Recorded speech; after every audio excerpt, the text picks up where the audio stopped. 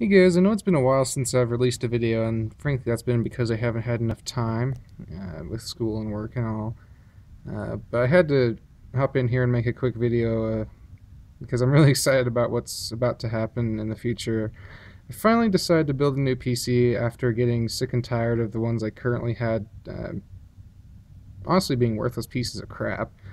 So I'm here to present the quick unboxing of the AMD A10-7870K APU.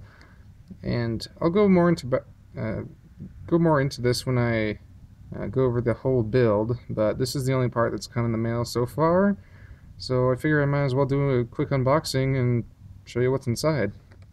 Okay, I've got the seal broken, so let's open up the box and see what's inside. Oh boy, cardboard.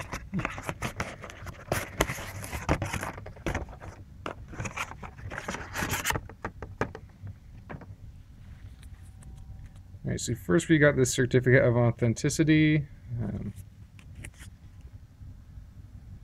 Yeah, don't see myself needing that.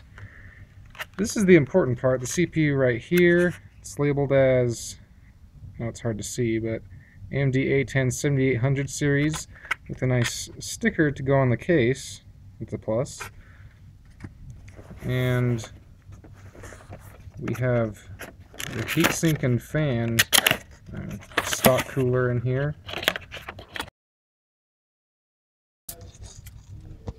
Alright, here we have the stock cooler. Let's get that out of the way.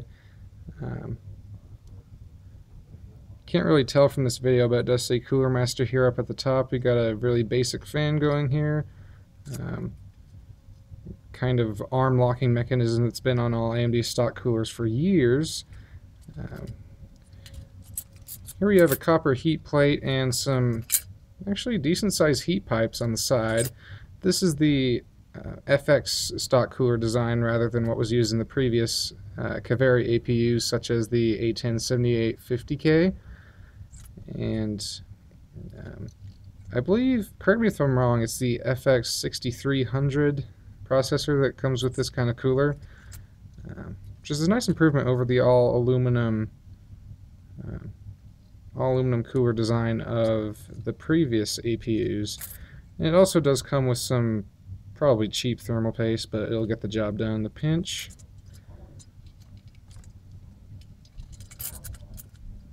Yeah, that's about all there is to the unboxing of the A10-7870K. Stay tuned for some more details about this particular APU and the build it's going into, and I'll see you in a few days.